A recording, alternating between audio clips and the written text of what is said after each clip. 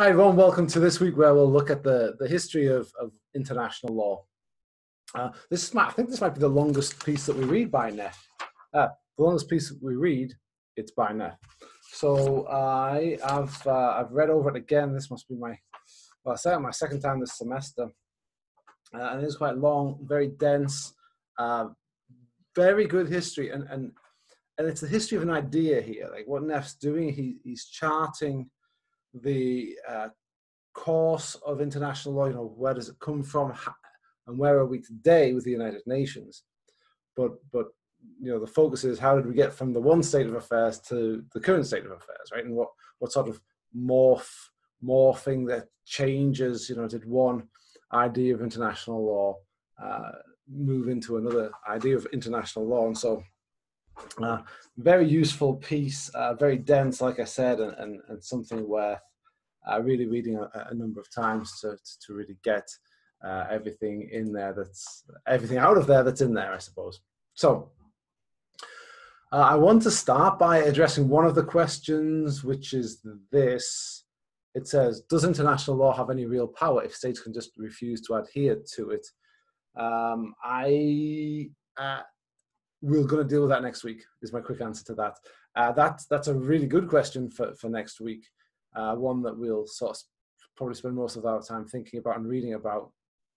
The answer, the sort of teasing answer is yes, and we'll look at the very real power that it has, even in the cases where states refuse to adhere to it.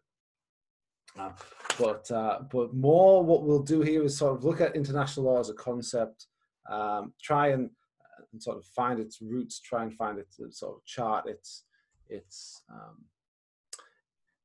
course. I'm going to start at the top here. We've got, can international law refer to more than about international relations? If there's no world government, then how can international law even be an actual thing? And that's quite a sort of a fundamental question in international relations. And so thank you for asking it. I think here we find the assumption, and it's a strong assumption throughout, especially realist international relations, right? That law comes from government.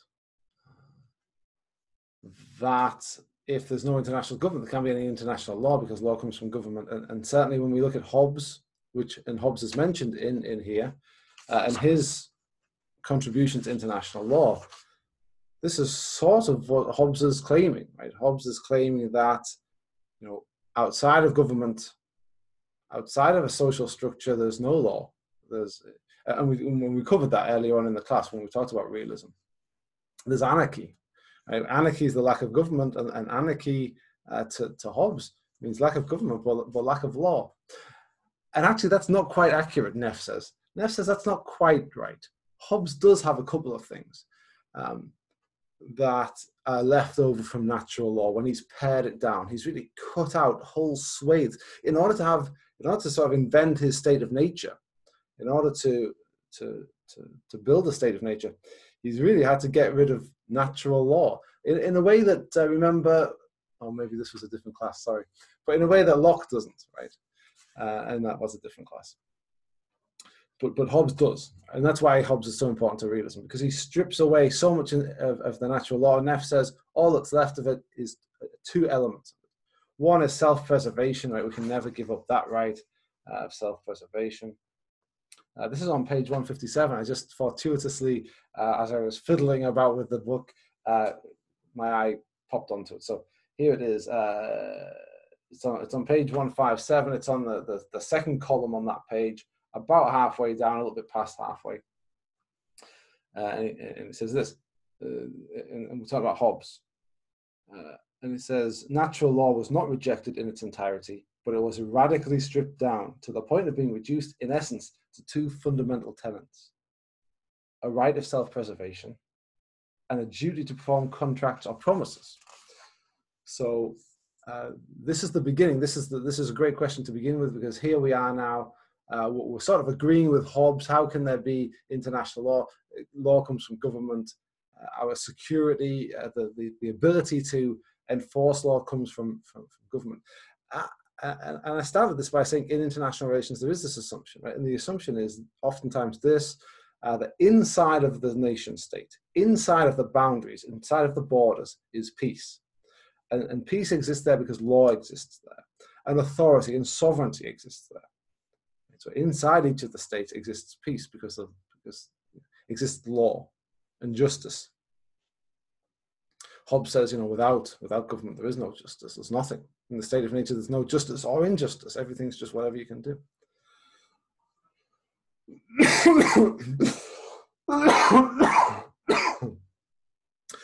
But outside of the state, between states, for realists and for Hobbes, all that exists is war. There is no law because there's no sovereign, which is what you're saying here. So it's a great question. I hope that as we go through, we'll answer that question actually. And one of the places that we'll start in terms of answering this is natural law. Neff starts with natural law. He has, he gets actually into Dar al-Islam and Dar al-Harb, the house of war versus the house of Islam, which is, he sort of puts in the context of agreements between, it's in the historical context of agreements between like Italy, Italian states and the Muslim world, but it's again this distinction, right, between inside and outside, right? The inside here is the House of Islam. Inside of the empire, we're following Islam. We have the same laws and we have justice here. Outside of that is a house of war.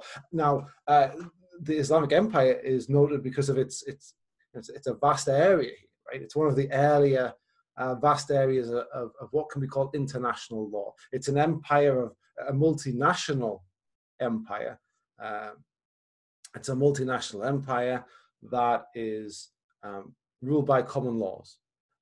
And Neff likens this to maybe ancient Greek city-states, which is sort of where he sort of jumps off from ultimately. Ancient Greek city-states where, yes, each city-state is independent, right? They're not covered by the same nation-state, right? There's no such thing really as the nation-state at that point. But nevertheless, they have a set of rules and guidelines that they abide by in dealing with one another. Same with, and later on, Italian city-states do the same.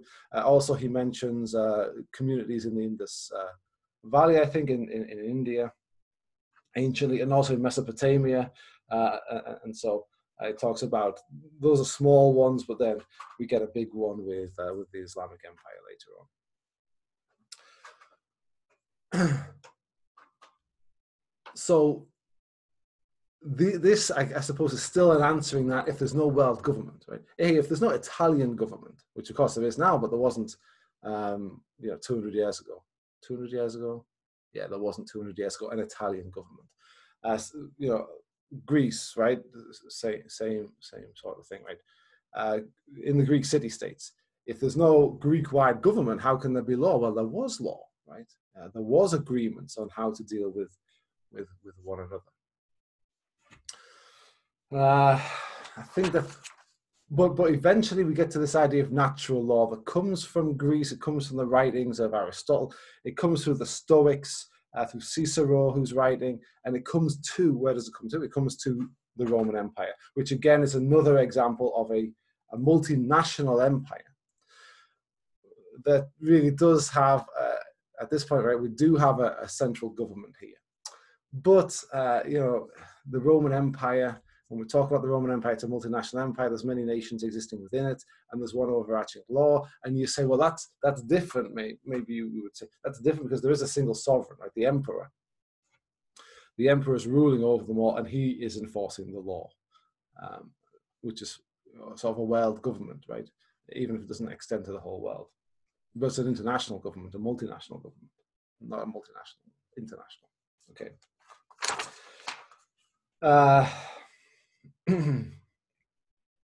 But there's this thing called, this idea called natural law, right? That comes from the Greek philosophers to the Romans, to the church and to the Roman Empire.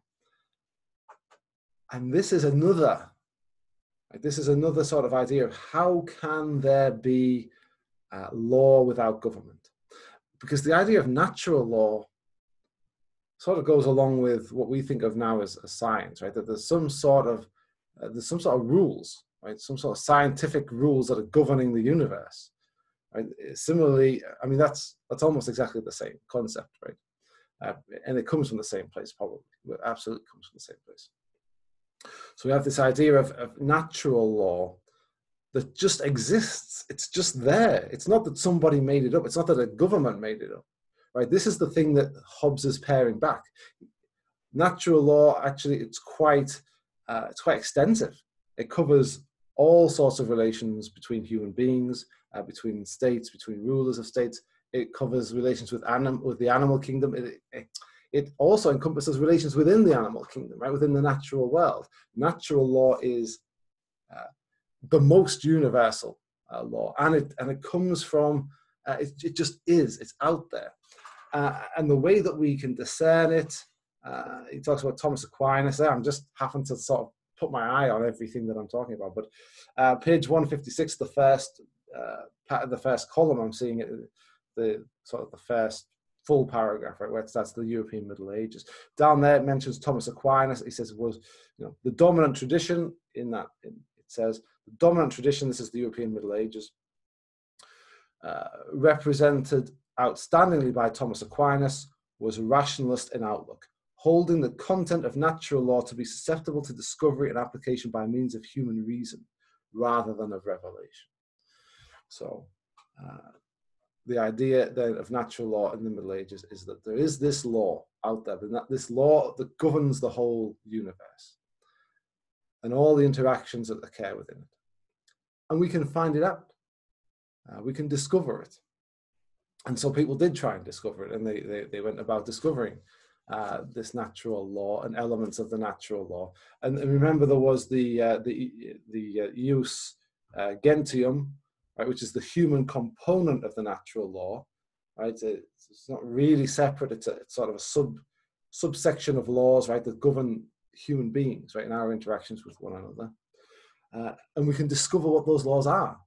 We can discover what's right and what's wrong, because it's fixed in international. Sorry, not in international law. In natural law, it's fixed and it's permanent and enduring.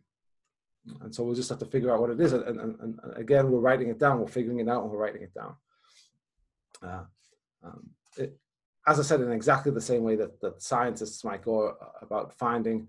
Again, what we might think of as sort of scientific law or something like the laws of physics or something, laws of biology. So we can just discover that, and so that's how it can exist outside of a government, right? That's how it can exist outside of laws, because the outlook, the belief, the understanding of law during the Middle Ages is that it exists externally from human beings. It exists beyond what we've decided, beyond what we make up. We're not just making up the law here. That doesn't come along. That idea doesn't come along until we get to the positivism, right? Positivism, which is more sort of a 19th century, much more heavily 19th century, sort of post-Enlightenment idea, but that law isn't. It's not something that's out there that we are going to discover. It's something that we're going to make up. And there doesn't exist a law unless we've made it up. And in international law, sort of idea within positivism is that states, right, and this is page 159, the first column about halfway down, states themselves will make up the law. Which is interesting. Again, going back, I'm only really still answering that first question. It was so good and so evocative, right? But if we... if we go back to sort of states being the originators of law with Hobbes, right? So, Hobbes has pared down the natural law to two things, right? You've got to preserve yourself. You have the law is that you preserve yourself, and also that you obey any contracts and agreements that you've got into, right? And so you can see now how that might move things towards this idea, well, what sort of contracts have states entered into? right? When states are entering into contracts and agreements with each other, treaties, we'll call them, then they're governed by natural law, and the natural law is telling them, even for Hobbes, right, it's telling them you have to abide by those agreements that you've made. So at this point, right, with Hobbes, we're still having states underneath of a law, underneath natural law that governs the whole universe. And one small element of that natural law is that you have to abide by your agreements. And so now you have states making agreements and are bound by natural law to perform the agreements that they make. So we're still now with positivism. This is a hard break from that, because now we're saying that international law, and I'm quoting here, I'm reading it from the book, international law was fundamentally an outgrowth or feature of the will of the states of the world. Do you see there's a big difference now? Instead of having a law that's not subject to anything, that governs everything, that's not subject to the will of anybody or anything, any corporation, any state. Now, with positivism, we move to an area where states are making up the law. What they think is the right thing to do, what a state wants, that's what the law is. So that's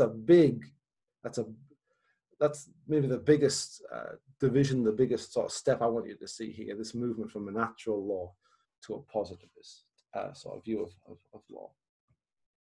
I'm going to go on, I think, because this is what I'm taking from. Rules of law were created by the states themselves, by consent. So again, we have, like the assumption that the question is making, right? If there's no world government, then how can international law even be an actual thing?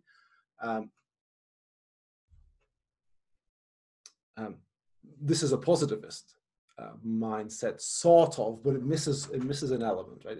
And the thing that it misses is that states themselves can make laws, right? So there's no overarching international government, right? There's no world government, but there are states, right? And there are states that are making laws, and that are attempting to bind other states to those laws as well. Maybe you can see it in two ways, right? One where there's sort of agreements are being made between states, right? And maybe we don't anymore see it as a natural law obligation to fulfill those agreements, but we do see it in sort of. But if we don't see it as a natural law, we see it as sort of a law of convention, right?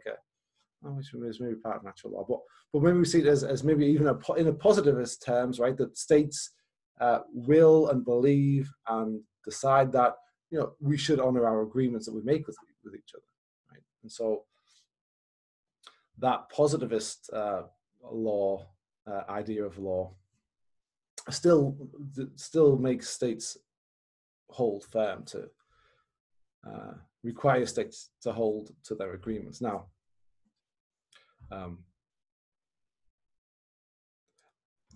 we're getting ahead of ourselves to the next week, but there was that question there this week. It might well be that states still don't keep all of their agreements, right? That they can break the law. But note, even in society, and I'm getting into next week, but even in society, you and I, right, we can break the law. There exists a law, and there exists punishments, and there exists all those things. And it's possible that we break the law, and it's possible that we get punished if we break the law. It's also possible that we get off with breaking the law, and that we don't get punished for it. That's also possible, and also happens. And so even within a state, even within a nation state, that happens. So, and that's for various reasons. Sometimes, depending on the nation state that we're talking about, depending on the state that we're talking about, sometimes people get away with breaking the law because they're rich and powerful. Sometimes just because they're lucky, or they're under the radar, or they just didn't leave enough evidence. Right? So that's also possible. But again, I've gone a little bit too far into next week, where we'll discuss that in much more detail. So quite a lot. I want to look at some of the other questions and see where we are in regards to them.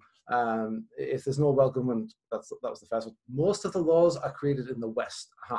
Is it appropriate to call laws that were created under one particular part of the world international laws? That's also a very nice question. I won't spend as long, as I think we've already laid the groundwork for it, but I will refer to sort of natural law in this. I'll say, look, if we want to, right, and we are taking a historical view of international law. If we want to point ourselves back to natural law, then we say, look, and this is picking with the created, picking on the created in the question there. Laws that were created. If those laws weren't created by states, right? If they weren't created in one particular part of the world, if it's natural law that exists outside of our will, the will of human beings, then that's one way around it, right? So just refer to natural law, especially if you think, if you've sort of missed positivism and you sort of think that natural law carries on under Hobbes, right, as sort of the reason why we keep our agreements or something like that. Or if you think that, law is just discovery, and this is absolutely something that some people will still adhere to, right? That, when we make laws in states, what we're doing is we're not creating laws, but we are just finding laws that are already there. Right? Finding laws that are out there in natural law. We're just discovering laws and writing them down, right? So this is one way of getting out of that question. The other way is, and this is fairly brief, right? But fairly brief from Neff, I mean, because at the beginning he talks about, look, it exists in Greece, which, okay, maybe Greece is the West, but it exists in the Islamic world, right? As sort of international law in the Islamic world, and it grew out of agreements between both the West and the Islamic world, right? We're still fairly narrow now. We're just around the Mediterranean in the Eastern Hemisphere. It talks about the conquest of South America, right, by the Spanish, and I suppose the Portuguese, or I think it just mentioned Spain.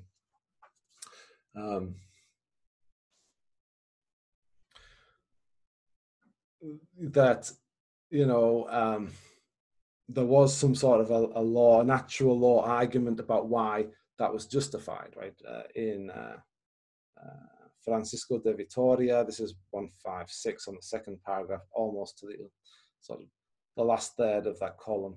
The Dominican scholar, this is the Dominican scholar Francisco de Vitoria, in a series of lectures at the University of Salamanca, concluded that the Spanish conquest was justified on the ground that the Indians had unlawfully attempted to exclude Spanish traders from their kingdoms, contrary to natural law rules. So that definitely seems that natural law there is quite coincidentally favoring the Spanish, in a Spanish university by a Spanish scholar, a powerful country, right? So there's definitely that element to it, right? There's definitely that element to it, which it makes that a good question. But again, international. The other thing that I think about this actually is, if you think of states, where the states start, right? Strong, powerful states, nation, especially if you're talking about international laws between nations, then we haven't. Neff doesn't do this, but we could do this. We could sort of say, look, where do nations start? Well, nations start in France. France is the first nation. The idea of the nation begins in the French after the French Revolution. And spreads throughout Europe and gets established in Europe before it gets exported elsewhere. And so therefore, of course, that's where, and this will sort of back up the question here, right? Of course, this is the West, in particular Europe, right, is where international law has to come from, because that's where nations come from. So that's another way to answer the question, sort of in agreement with, I think, the at least the tacit assumptions that are made in the question. But of course, there is in the United Nations, which Neff also talks about, there is an attempt. Right? There's absolutely an attempt to address this. Right? The Security Council, which is the most powerful body by far, it rules over the use of force, which we learn of in Neff. It bans, the United Nations bans the use of force, except in self-defense, and then it's the United Nations Security Council decides when and where the use of force can happen. And if you look at the makeup of the Security Council, it's, 19 members, I think. I don't know if that's with or without the permanent 5, to be honest with you, but it's a range of countries, of nation states from all over the world who are deciding when we can use force and when we can't use force, what sort of actions are justified to take in different circumstances. If we do look at the permanent 5 members, which I can name, the other members, right, are elected for terms, right? So they're nation states, but they're elected by the other nation states, right, to serve for an amount of time. You'd have to check out the UN website for the more specific details on that, I suppose. But then there's the 5 permanent members and the 5 permanent members, right? Even they are not all Western, right? Although many of them are. Is it only China that's not? Maybe it's only China that's not. You wouldn't call China Western. That would really stretch the imagination. But you've got Russia on there, which there's oftentimes debates about whether they are part of the West or not, whether they're European or not. But they might very well be European. France, fairly European. Britain, the United States, right, which is, not in Europe. Still Western though, absolutely. And I'm missing one more. Who have I left to last? We've got France. Did I mention Britain yet? France, Britain, the United States, Russia, and China. I must have missed Britain out, who are also fairly European. So, the permanent 5, but we have China, and also the non-permanent members are oftentimes not European countries. Many of them are not European countries. So that might be another way to sort of challenge the question a little bit. But yeah, it's definitely a fair point to make and to discuss and to think about. Next one, does international law have any real power if states just refuse? Oh, that's the one we started with. And again, that's more next week. The whole of next week covers that question. So definitely do the reading next week. The author makes a distinction between international law and this is where I wanted to be. The author makes a distinction between international law as a law between states and a law above states. In our modern society, do we see more of the former or the latter? If between states, will we drift towards a law above states as the world becomes more interconnected? And I wonder, okay, so that last part is hinting at a world government, I think, which Neff also hints at, but he says, look, maybe this is 155, so at the very end of that first long paragraph. If finally international law is understood to mean the enactments and judicial decisions of a world government, right, which there isn't one, then its birth lies, at least Neff doesn't think there is one, then its birth lies, if at all, I doubt that it even maybe will, somewhere in the future, and in all likelihood the distant future at that. So that I understood that world becoming more interconnected made me think of the world government, but you might not have been referring to that. But Neff doesn't think there would be one, at least not for a long time. But this distinction between law between states and law above states, I saw another question on that. Let me see if I also. Yeah. Neff explains that positivists say that international law must now be seen as a law between states and not as a law above states. How effective can a law be if it does not serve above those who are bound by it? So I want to cover both of those questions right now, and I want to do it by saying, I think this is more of a concept, right? This reading is much more focused on this evolution of a concept of international law, rather than the practice. The practice is what we're going to deal with next week. But the above and between is interesting, and I think it's just really the distinction that we've already made between natural law that exists outside of states. Beyond them, it's not their will. They haven't decided on that law. They're just subject to it. The same way that the animals are subject to it. The same way that the water is subject to it. The same way I think that the angels are subject to it. Right? It's a universal law that subjects everything to it. Everybody down here on Earth, in the Earth. I guess I'm imagining natural law sort of all around the Earth, I suppose, right? Even though they might not have thought about it in the way that we think of it as a sphere, right? But I'm imagining it sort of a force above everything, right? Above the world, and that everything that's in the world is subject to that law, right? And so then that's definitely above states. That's the above states that I think they're referring to, not necessarily a world government. Whereas a law between states is a law that states themselves are making with one another and that they're agreeing with one another. They're making treaties, right? That's part of what's going to form international law. They're making treaties with one another. They're forming institutions with those treaties like the UN, where they're sitting and deliberating on issues together as states. So it's the will, it really comes down to, is the will of a state involved? If the will of a state is involved, that's the law in between states.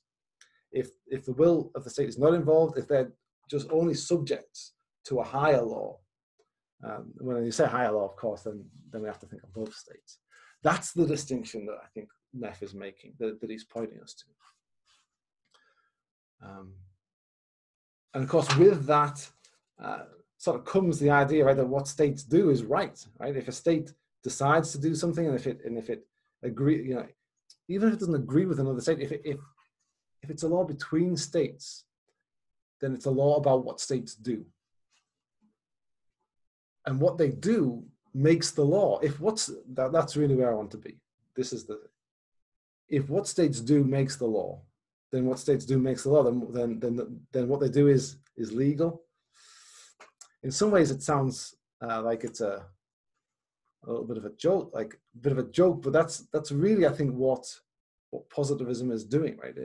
If what states do makes the law, then what states do is legal. There's a little bit of a pun, I think, but that's what I'm getting at. There's some sort of a pun there, but it's also true, right? Whereas if the law's above the states, right? If it's a natural law, then the states, what they do might be in contravention of that natural law, but you can't be in contravention of a law that you make, I think, which is the big distinction. Again, that's the big distinction that I want to get to you in international relations and in international law between the natural law and the positivism. But again, I think it answers this question in terms of the law between states and the law above states. Yeah. And then if we add on to that, right, we get to probably the cynical view of international law that we'll address more next time, but the cynical view that, hey, well, you know, what's the use of it if states can do whatever they want anyway? I think that's maybe a result of positivism, right, where states make the laws. If they make the laws, then they make the laws. What are we going to say about them, right? If there's nothing above them, why can we complain, right? And then if we just, you know,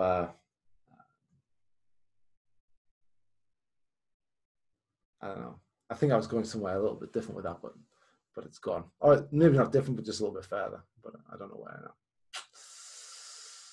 And I think I've covered a lot of good stuff there. Next week is going to be interesting. Right? We're really going to cover the sort of the effectiveness of international law on states. But I want to finish off with this one last question. It's not super, I don't think it's super applicable to international law, but it is definitely taken from the reading. So let's see what it says. It says on page 157, here we are, it talks about how giving up your rights voluntarily is the only way to have security. That must be where they talk about Hobbes. Yes. Yeah. I've seen the actual quote here. It's the only way to have security, but aren't there countless examples of people being secure without losing their rights? I wish it had popped a few examples on there. That would have been interesting. Let's read out which part of the reading that we're referring to here. It's page 157. It's the second column, and it's just before halfway. It's closer to the top than the bottom. But it says this. It says security could only be obtained. Security could only be attained by the radical step of having all of the persons in a state of nature surrender their natural rights to a sovereign power of their own creation. With the result that henceforth the only law which they would live under would be the law promulgated by that sovereign. That's clearly the connection to international law, right? It's this breaking away from breaking ourselves away from natural law. This is one of the steps in that process. That still we have natural law because we have those two obligations that we talked about earlier on. But we're sort of we've sort of broken now with following the law of nature. Now the only law that we follow is the law of the sovereign, which is actually, that might even be the step, right? That might even be the step from natural law to positive law,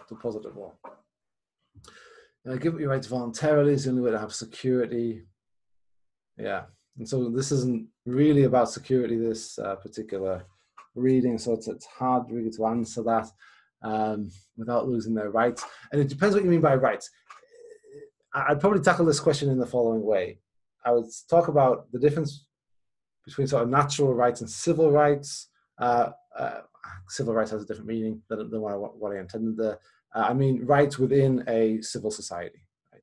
So in a country, there's arguments of where do our rights come from, but for Hobbes they come from the sovereign.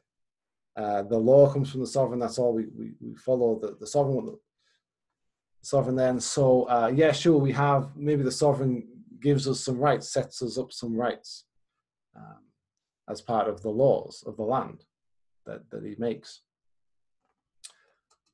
But the security of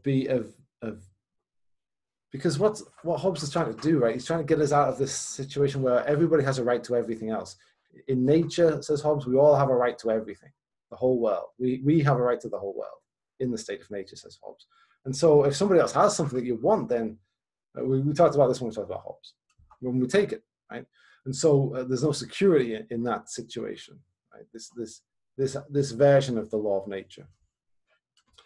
And so we give it up. We give up the right to everything for a more limited set of rights that are governed by a sovereign, right, who also offers security in return.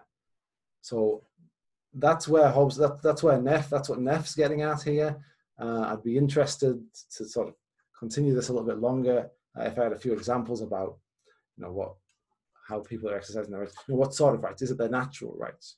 And then that might take us back to sort of this, where we were a few minutes ago with hey, we can break laws, right? We live in a society where there is a sovereign, right? The Constitution or the government of the United States or something like that. There is that sovereign, the laws are sovereign perhaps. There are those laws, and we do live in that, and we have the security, but maybe we could assert the natural rights that Hobbes talks about, right, by just taking whatever we want. And we could do that. And then when they come to arrest us, we could also invoke our natural rights of self-preservation, right, and prevent ourselves from being arrested. We could sort of, I forgot the word, we could assert, that's what I mean. We could assert our natural rights.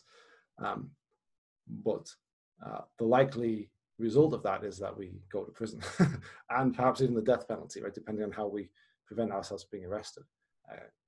So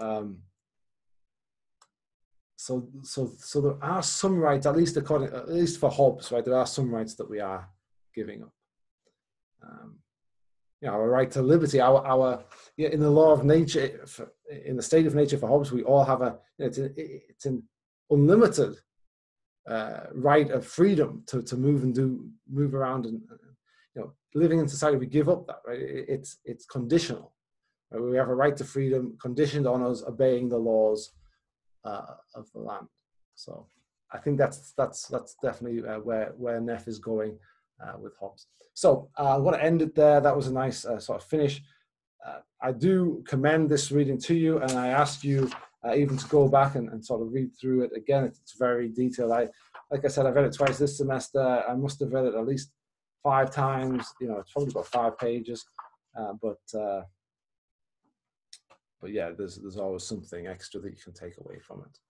All right, and I look forward to seeing your questions for the perspective questions.